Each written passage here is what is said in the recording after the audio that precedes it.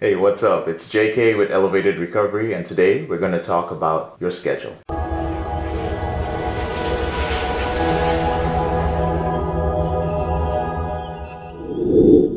Today, 3 of my clients woke up late and they weren't able to start their morning routines on time. And one of the bad habits that we build up when we're addicted to pornography is going to sleep late and waking up late. Now, this may not have anything to do with porn necessarily, and maybe you just have a habit of watching movies or TV series or playing video games late at night. Perhaps you justify it by saying things like, you know what, I have trouble sleeping when I try to go to bed early, so I get in bed and I just can't sleep for like an hour or two. One of the things that I learned early in my recovery was the concept of managing my schedule. And if you learn this, your recovery will become a little bit easier. So here's the analogy. Think of yourself as being on a ship in the ocean, and that ocean is life. The different things which are out of your control daily are all the different storms in the ocean. So for a recovering porn addict, your morning routine is your anchor. It actually keeps you grounded during the storm so you don't get blown away by the storm. And your schedule is your lifeline. So what the lifeline is if you get thrown off the ship during a storm, which could be a particularly stressful day, that's the rope that is thrown to you to save your life and pull you back to the safety of the ship. Your morning routine is what you do every morning to prepare for your day. So it should involve a few things. It should involve a recovery exercise that helps you move forward in your porn addiction recovery. Reading a chapter from an addiction recovery book, goal setting for the day, reviewing your boundaries, reviewing your statement of purpose, which is the main reason why you want to quit porn. Meditation or a feelings exercise if meditation is not your thing, something for your awareness. It could also involve different things like visualization, gratitude, exercise, lifting weight, calisthenics, yoga. It could also involve affirmations or self-talk. Personally, my morning routine involves all the things I just mentioned because it anchors me for the day. No matter how crazy my day gets, my ship, which is me, never sinks, which means I never slip or relapse because I'm prepared. And you can be too. With the morning routine, you will know exactly where you're going, why you're doing certain things, where you want to be in a few years from now, and no one and nothing will throw you off track.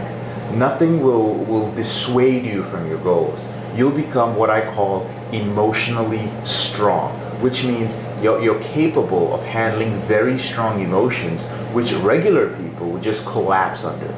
Unfortunately, you can't have a morning routine with a bad schedule. If you say that you go to bed anywhere between 11 p.m. and 2 a.m., you will never have a solid morning routine. Your ship will always be at the mercy of storms and you will sink and get damaged all the time, and you'll often find yourself drowning. So again, I'll say it, your schedule is your lifeline. Decide on a specific time to go to bed and wake up. At that time, make sure that you are in bed, regardless of whether you have problems sleeping or not. See, in the early days of my recovery, by 10:30 p.m., I was preparing for bed. No TV screens, no devices close by, and I was in bed by 11 p.m. No calls, no emergencies, no homework, nothing. It was bedtime. Recovery was my priority. If it was a zombie apocalypse, I would have to find out in the morning.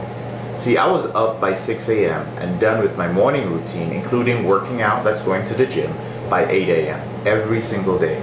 Now, except for a few days, usually when I was traveling, this schedule did not change. I had a shorter version of the morning routine for days when I traveled and arrived at my destination late, or the handful of occasions when I went out with friends to a bar or to a club. And then this version would last, the short version, lasted about 40 minutes or so. So many of us give excuses. During recovery, you either make excuses or you take action.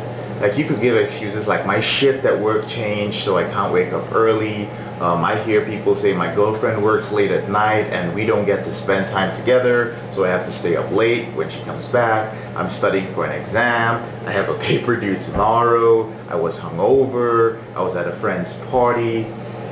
Honestly, guys, listen up. these are all excuses. We can't be perfect, but if you find yourself using these excuses multiple times a year, then you're slacking on your recovery. In conclusion, many men screw up their recovery simply because they have no discipline with their schedule. They do not respect time. Once you fix your lifeline and your anchor, you immediately cut down on the emotional incidents, the urges which you experience throughout the day. That's it. Thank you for watching this video. If you found it helpful, please subscribe to our channel and share it with 3 men that you feel might find this helpful. And as always, if you ever need help from me, visit elevatedrecovery.org/apply to get on a free 10-minute call with me. I'm JK, your brother in this struggle, and I wish you the best in your recovery from your porn addiction.